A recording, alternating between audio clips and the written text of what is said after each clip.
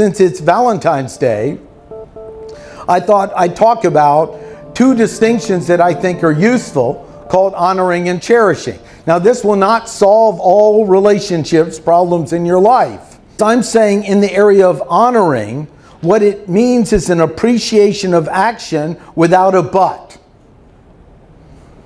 Once you add the but, you've just taken all the honoring out of it. And this doesn't solve all relationships, but it's done some amazing miracles for people who got this. It can be subtle. And my favorite story is this woman sat down, and I was coaching her in her business, but she said, "Can I talk about something personal?" I said, "Yeah, but I'm not a therapist, but I'll give you my personal opinion." She goes, "Well, you know, I want my boyfriend to come over and just sit down and talk to me, and he wants to fix things." And I said, "Well, send him to my house." No, I said, "Well, what if you do something, like you actually find something for him to do, appreciate it, find it something you think he'd do okay, appreciate it, and see what happens." And I didn't know what I was doing. I said, again, I'm not a therapist, I'm just giving 2 cents, you know? She came back, she sits down, she's crying. I went, "Well, that's why I'm not a therapist, you know?" So then I said, "What happened?" And he says, "We had the best talk ever. I found little things for him to do. He did it. I appreciate it. I remember not saying the but. I want to say, but you could have done this. It was good enough." And then we sat down and he listened for a while. And I realized it wasn't natural for him to have to listen to emotions at that much. I go, "Well, that's why you need girlfriends like this." And the piece of it is, and then now I want to talk about cherishing. Because I've worked with engineers that have no idea. You tell them what you need to do is cherish their wife, and I might have just spoken Klingon to them. So this is one that really interests me. And if you want to be a reviewer of my book and help me and develop this more, how do you teach an engineer cherishing that wants to know? And hopefully it's before he comes home and all the furniture's been moved out of the house. And he was surprised, which I've actually had happen more than once. And I go, "She sent you clues, you didn't get them." Anyway, cherishing, you know, is really to me, and I want to open this up. I thought I'd ask you, what does cherishing look like? So if you were going to meet an engineer that wanted to know, what does cherishing energy look like? You know, honor is something's done and it's appreciated. See, men are very susceptible to shame.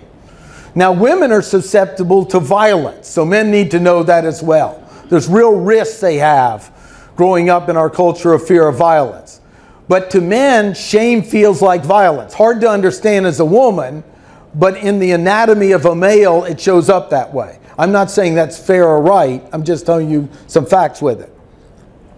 So I want to know, if you had an engineer and and he said, "I don't know, what does cherishing look like?" What would you say? And I'll repeat what you say, so throw something out. Yes? Appreciating somebody for who they are. Okay, appreciating something for who they are. Somebody for who they are. Okay? Loving things about that person. Okay, loving things about their person. So they think you have great breasts. Would that be loving things about them? No, you see, it's an engineer. You got it? You got it? I want you to think deeper than that. See, what you get is this is obvious to the feminine system. This isn't obvious to the engineer. So what you gave would be a train wreck of advice to my engineer in my mind. Okay? You know? That's why I'm divorced. Yeah, no, I mean, you understand, I mean, I'm just doing that for conversation. I don't mean that, but yeah, go ahead. The question is, what is cherish? If he had asked, and he had the ability to ask, so we got great ones. I love that. Doing a chore that might have been traditionally something she'd do is different. Because if you said he got up and he changed the oil in her car, that still could be cherishing, but not the same. Okay, I want to get it. Okay, and then but you said, what was the other? Dishes. Does the dishes. He and has told her while she's cooking, "Thank you for cooking dinner for me." Okay, so it's a thank you. To me, you were right on. It's more like a noticing of small things, often not expected, that usually have to do with emotion and core more than appearance. Am I on to something? Yes. You see? You see, that's an engineer could get that, but might misinterpret it what was said. So that's what I wanted to get. Yes? Maybe you practice this in a coaching session. Being So I say, wonderful, another method of men cherishing is giving their attention fully. And it's okay to let your partner know this is not natural for me as an engineer. Do you see?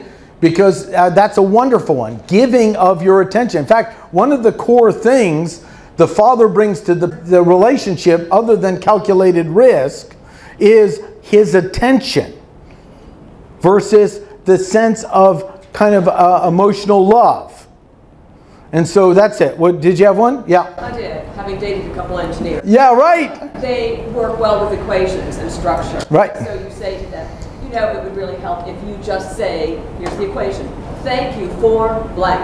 Very succinct, and it works. And that's the thing of, you know, ask for what you want and don't get mad because they don't automatically come up with it. Yep.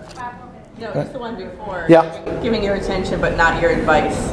Giving your attention but advice. In fact, the other great method to me, cherishing in, is the understanding to the engineer that if by listening you are solving a problem. That's how that's kind of forming into the equation.